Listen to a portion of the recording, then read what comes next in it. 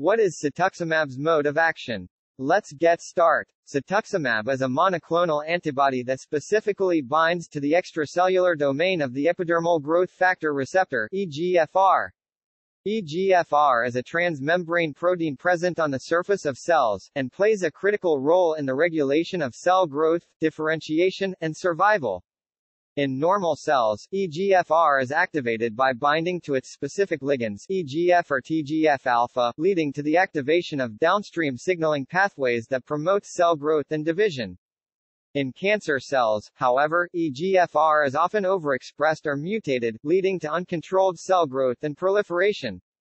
Cetuximab works by binding to EGFR and blocking its activation by its ligands, thereby inhibiting the downstream signaling pathways that promote cell growth and division. This leads to cancer cell death by inhibiting cell proliferation, promoting cell differentiation, and increasing apoptosis. Cetuximab also has immunomodulatory effects, which can enhance the immune system's ability to attack and kill cancer cells. It was found that cetuximab can bind to the Fc gamma receptor of immune cells, activating them to produce cytotoxic molecules, such as perforin and granzyme B, which can induce cancer cell death.